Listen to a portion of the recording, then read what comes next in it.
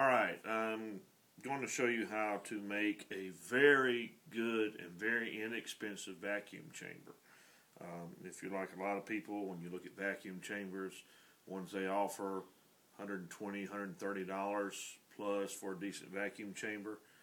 I found one you can do less than $40 and not very hard.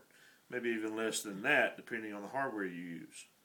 Now, my background is pipe fitting and pipe welding, so what I did, I took a little 1/4 inch T, a 1/4 inch coupling, threaded these together, and also put a little valve on the end. This is to release the pressure with. Welded the coupling into a washer, just a big flat washer. And I drilled 4 holes in it, and the way I did that, as you can see, I just basically took a square and crossed it and drilled in the 4 corners, which gives me a pretty even out spacing. And I have 4 bolts with 2 little flat washers and a lock washer that go on them. Now, I'm going to hook up an air chuck on this side so that I can only have the air hose hooked up to this, which I'm going to use for a vacuum hose when I'm ready to vacuum. And that way it's not pulling on my lid.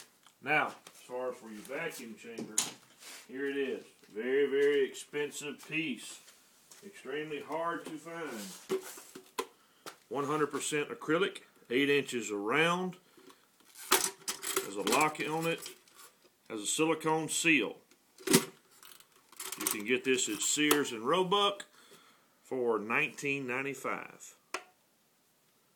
And with having a clear one, as you've seen on some of the others, you can tell when it's bubbling. You can tell when the air is through coming out of the wood.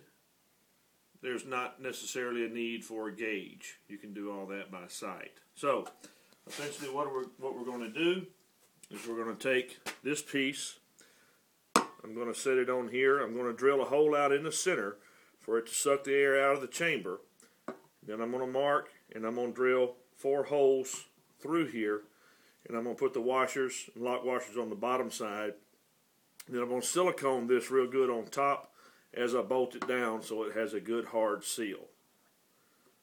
Now that gives you an idea of what I'm going to do. We'll come back later after I've drilled these holes and watch putting it together.